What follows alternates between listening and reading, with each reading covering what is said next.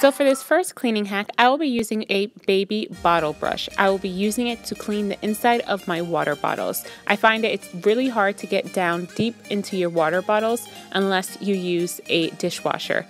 But I like to hand wash my water bottles, and using this baby brush makes sure you get each and every corner of your bottle. I also use this technique on my kids' water bottles.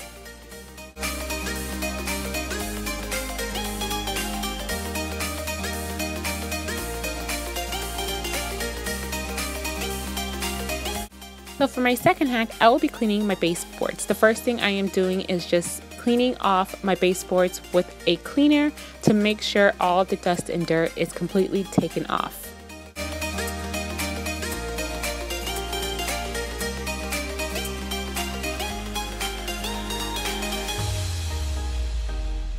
Next, I will be using some dryer sheets. I chose to use Bounce. You can use any dryer sheets of your choice.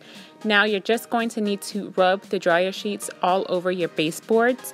By doing this, it helps the dirt and dust not cling onto your baseboards or stick to your baseboards as much as they would normally.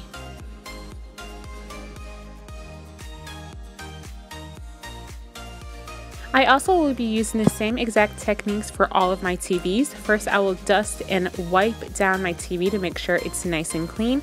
And then I will go in lightly with the dryer sheet and cover the entire TV, and that will help with any dust or dirt that wants to get back on my TV way too fast.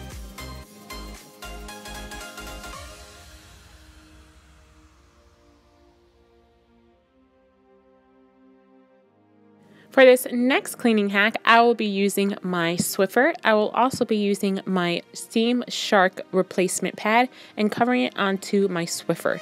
Then I will be able to dust and take off any cobwebs that have collected on my wall, especially in the high areas where it's normally really hard to reach.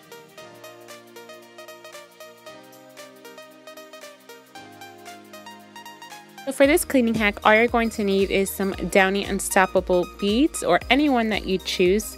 Then you're just going to take about a handful and use your hose from your vacuum cleaner and vacuum it up. What that would do is refreshen up your vacuum cleaner, so if it may have any type of odor or it's just a little stinky, it will refreshen it up and make it smell amazing. For this last cleaning hack, all you're going to need is some rubbing alcohol and also some Q-tips. I'm just going to dip the Q-tip into my rubbing alcohol, and that will help me get into all the little small crevices that is on your laptop or computer keyboard that is usually hard to get and clean off. You'll be amazed with how much dirt and grime is actually built up on your keyboard and between those little crevices.